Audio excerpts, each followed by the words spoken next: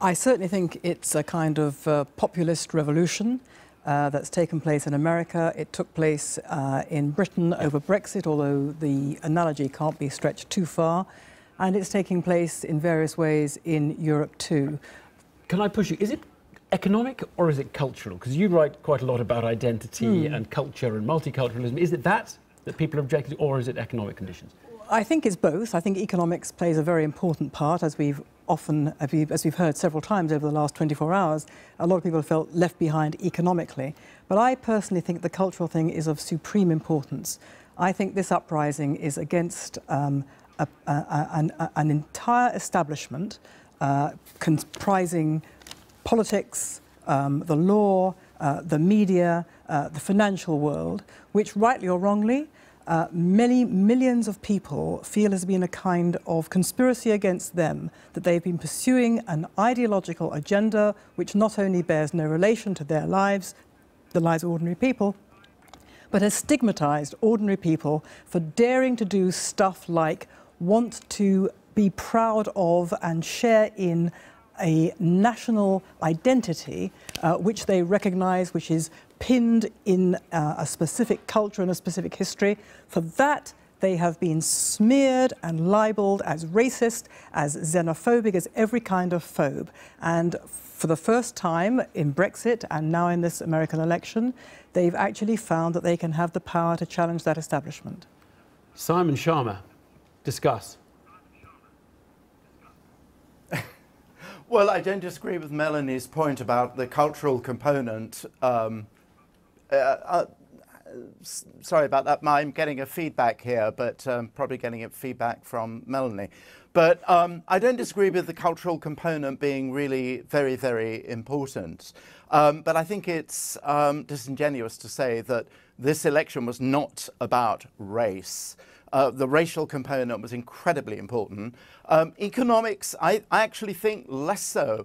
Unemployment rates in some of the most intensely Trump states were 4.2, 4.6, 4.8. It's absolutely right to say that people's sense of being economically unequal is not necessarily always to be equated with unemployment rates, and that sense of being left behind is genuinely a burning grievance. It has to be said that there are long-term structural issues, the digitization of work, robotics, and so on, that are not going to be in Trump's hands to correct. Old steel mills and factories are not coming back. But it's really weird to me how we pussyfoot around the kind of malodorous, toxic element of race, which has played an incredibly important part of this. Anti-Semitism has long been part of populism. It was nakedly part of populism in the early 20th century. Even today, there were sinister references by the likes of Jeff Sessions to George Soros, who was singled out as a particularly odious figure in a kind of international banking conspiracy. Melanie knows very well what these anti-Semitic dog whistle tunes are like. This too is part of populism. We're facing, look, Evan, we're facing a cataclysmic moment. Melanie's right to say it's a populist revolt. It's nothing to do with conservative Republican politics. It amuses me to hear Eric Cantor imagine that things are going to go on as they always did, and the Republican Party will restrain Donald Trump. Let me put these to Melanie. They won't. They won't. Why should he let them? Let me put these to Melanie. Let me put these to Melanie. What do you hear when you hear that point? Simon, calm down, dear. Race and anti-Semitism. I don't want to calm down. Don't patronise me. It's not a moment for calm. It's not a moment for calm. It's a moment for contesting what seems to be a very dangerous point in American history. George Washington, 220 years ago in a farewell address, warned against despotism, and that's what we're facing. Let Melanie speak. Go. I think that there are noxious elements around which are indeed very worrying. You talk about anti-Semitism. Clearly, some of the people supporting Mr. Trump are anti-Semites and racists. But that is also true of people on the left. And I think that there is a kind of, it's called dog whistle politics, but I think there's a kind of dog whistle about Mr. Trump as well. There is no sign that he personally is anti-Semitic or racist. People call people racist when they want to restrict, as he does, illegal immigration. They say that is being anti-immigrant. This has been said time and again in Britain. It was one of the aspects which caused people, in the context of the Brexit vote, to rise up and say, we are perfectly entitled to want to restrict illegal immigration. We are perfectly entitled to want to restrict dangerous extremism. That does not make us racists. To throw around these extremely serious accusations of racism and anti-Semitism, when, as you know, Simon, anti-Semitism is now at epidemic proportions on campuses, on liberal campuses, under the aegis of liberal professors and liberal university vice-chancellors in America and in Britain. It is a scourge that is going on. That is under a liberal administration. Simon, quickly answer that. I don't necessarily disagree with that. I want to say that Donald Trump retweeted a neo-Nazi tweet.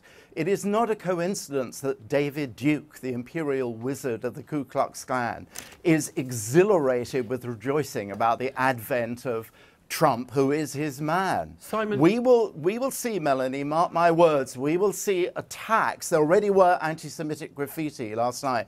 We will see race crimes, hate crimes explode now, Simon probably Schama. in the period of transition. This is not alarmist. Under a liberal president. They've been exploding under a liberal president. They've been exploding under perfectly decent administrations in Britain. Can I just ask one last one, Simon? Simon, just one last question, because I'm interested, I want your reaction.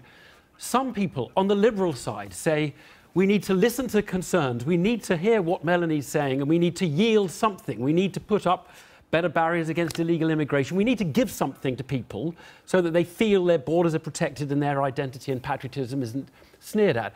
Do you believe that, or do you believe this is a moment to fight, resist, and make a noise? No, well, I believe in both, actually. I think Melanie is quite right, and I think actually one of the pathetic failings of the Clinton campaign, it failed to develop a way to talk to people who felt there was a connection somehow between their country, as they thought of it, being taken away, and an unequal recovery from the Great Recession. And that is a sort of extremely serious problem. But I also believe that, you know, the Republicans, Trump owns the Republican Party. They control all three branches of Congress. We'll have an extremely far-right Supreme Court. It will in all likelihood reverse Roe versus Wade.